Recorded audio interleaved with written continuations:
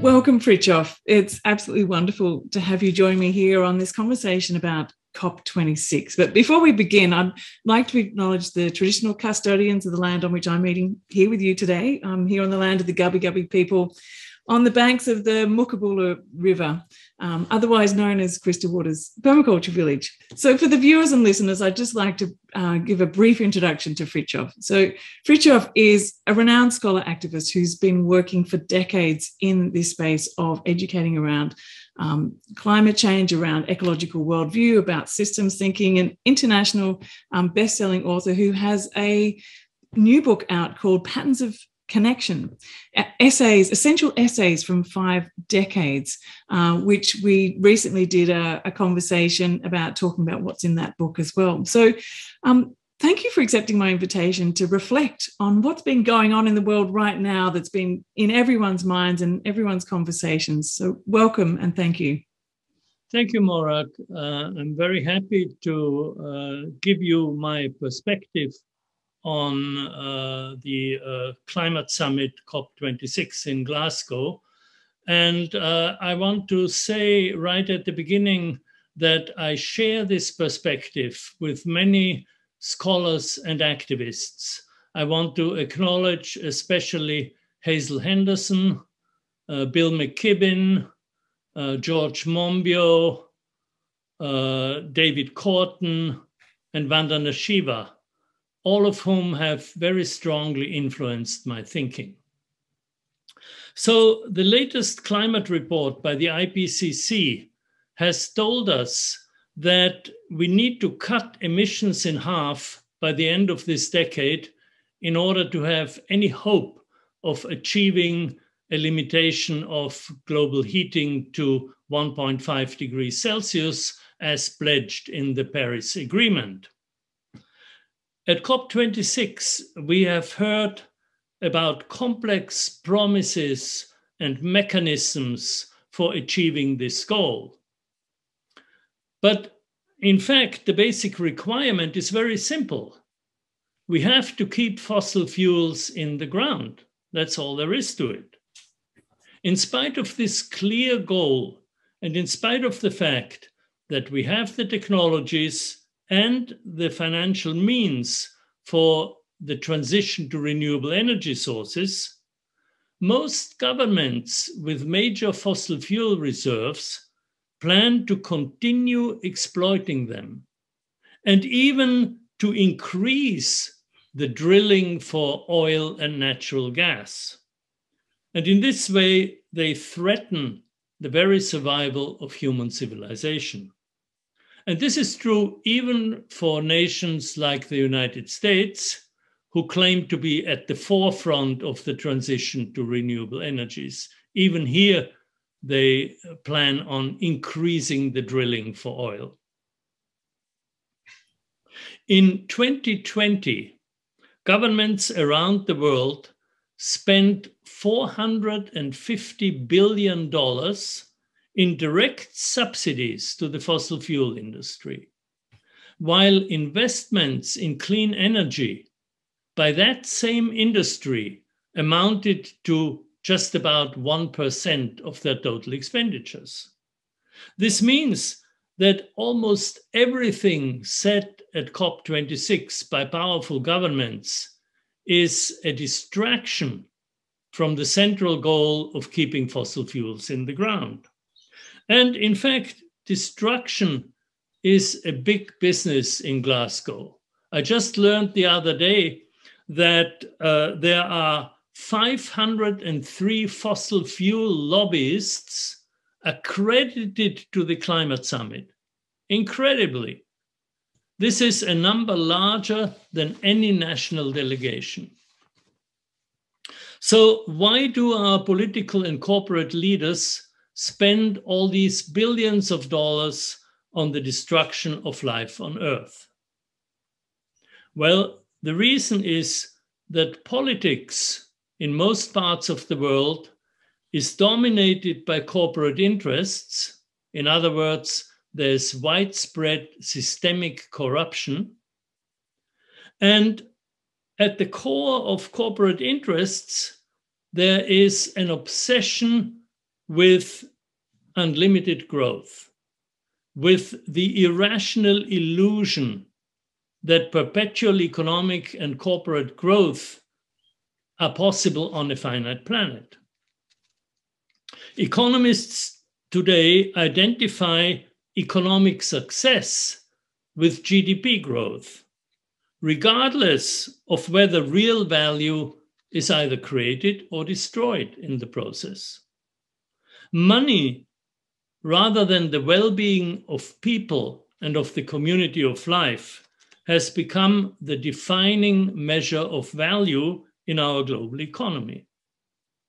In this economic system, perpetual growth is pursued relentlessly by promoting excessive consumption and a throwaway economy that is energy intensive, generating waste and pollution, depleting the Earth's natural resources, increasing economic inequality, and driving the climate emergency. In the words of activist and author David Corton, money is useful as a tool, but becomes dangerous when embraced as a purpose. We will prosper in the pursuit of life, or we will perish in the pursuit of money. The choice is ours. That really says it all for me. Now, of course, growth is not all bad. In fact, growth is a central characteristic of all life. But growth in nature is neither linear nor unlimited. While certain parts of organisms or ecosystems grow, others decline, releasing and recycling their components, which become resources for new growth. This kind of multifaceted, balanced growth is very well known to biologists and ecologists. And I like to call it qualitative growth, to contrast it with the concept of quantitative growth measured in terms of this undifferentiated index of the GDP used by today's economists. Qualitative growth is growth that enhances the quality of life by continual generation and regeneration. It includes an increase of complexity, maturity, and sophistication. Now, today, we have the science and the technology, and we also have the financial means to transition from fossil fuels to renewable energy, from quantitative extractive growth to qualitative regenerative growth. Let me just give you two examples. The most effective way to reduce emissions is to replace the combustion of coal, oil, or natural gas by electricity generated with solar energy. And to do this for all our energy needs. Now, totally electrifying, for example, the United States, would reduce our energy use by about 50%. Why? Because simply electricity is so much more efficient than combustion. It would also save us a lot of money because solar-generated electricity is the cheapest power source. Renewable energy sources are now the cheapest available. And, of course, the whole transition and restructuring to electricity would create millions and millions of jobs. My second example is about planting trees. A recent study by scientists at the prestigious Swiss university known by its initials, German initials ETH, has shown that there's enough suitable land around the world to plant 1.2 trillion trees. And of course, the study also showed which trees to plant where and in which season and so on, so that the whole enterprise is effective. This, they estimated, would remove 2/3 of all carbon emission emitted during the whole history of humanity. So we have the solution. But you see, advancing scientific arguments and documenting technological achievements is not enough. It's not enough because our so-called world leaders are not interested in reason and evidence. They're interested in money and in power. And this means that we also need political activism. Now, fortunately, there are now millions of activists around the world who have chosen the pursuit of life, in David Corton's words, the pursuit of life instead of the pursuit of money. From youth movements like the Sunrise Movement, Extinction Rebellion, Fridays for Future, and so on, to the more recent fossil fuel non-proliferation treaty proposed by thousands of scientists, to movements like Europe Beyond Coal or the Beyond Oil and Gas Alliance started by Denmark and Costa Rica. These movements are making their voices heard at Glasgow, and they need our support. They embody the political will and leadership that we need for overcoming the climate crisis and for protecting the continuation and flourishing of life on Earth. So that, in a nutshell, is my perspective. Mm-hmm. Thank you again for having me. Thank you, Frichof. And what you say about the need for this energy transition and the reforestation of our planet being, one of the reforestation being one of the simplest and most accessible ways to reverse climate change.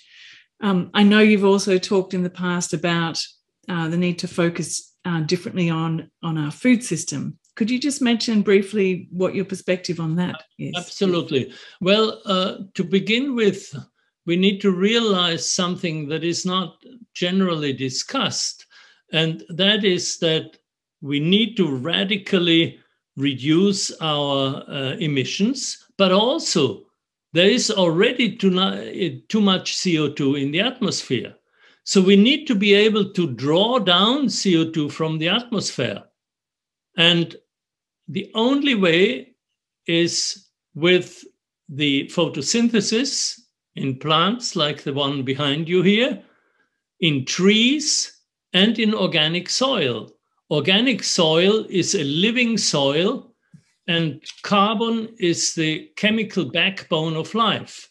Therefore, organic soil continually draws down carbon from the atmosphere and locks it up in organic substances.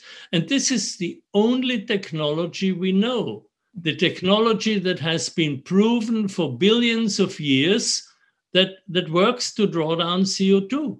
And as this Swiss study says, this massive planting of trees, which is also by far the cheapest way of reducing the CO2, is the way to go.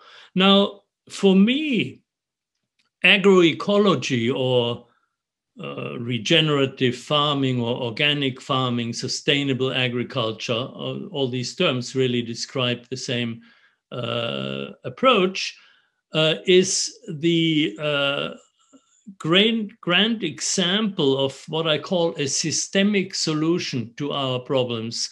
That is a solution that doesn't see any problem in an isolated way, but connects it with the other problems and therefore solves several problems at the same time.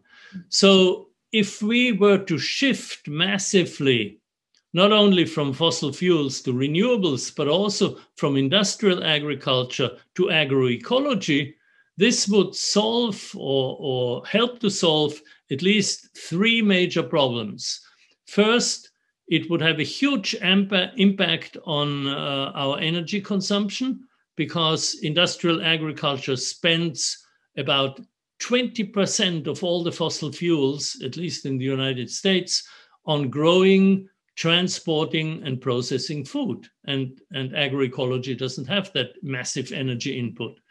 The organically grown food, of course, would have a tremendous impact on public health, because we know that many of our serious diseases are a direct consequence of our diet. And finally, as I said before, it would draw down CO2 from the atmosphere and help alleviate the climate crisis. So agriculture and the planting of trees, to me, are, essential elements of a climate strategy. And it's very sad to see that there are all these climate activists on the one hand, and there are a lot of activists about sustainable agriculture, whole foods, and healthy eating, healthy lifestyles, and so on. And the two don't connect, or at least connect very little. So I think we need to form coalitions between people interested in sustainable regenerative agriculture and people developing climate policies. That's extremely important. Thank you. And one final question was that as you were in your first reflection, you were talking about we need to support activists. What, in your words, would be the best way that you feel that we can support?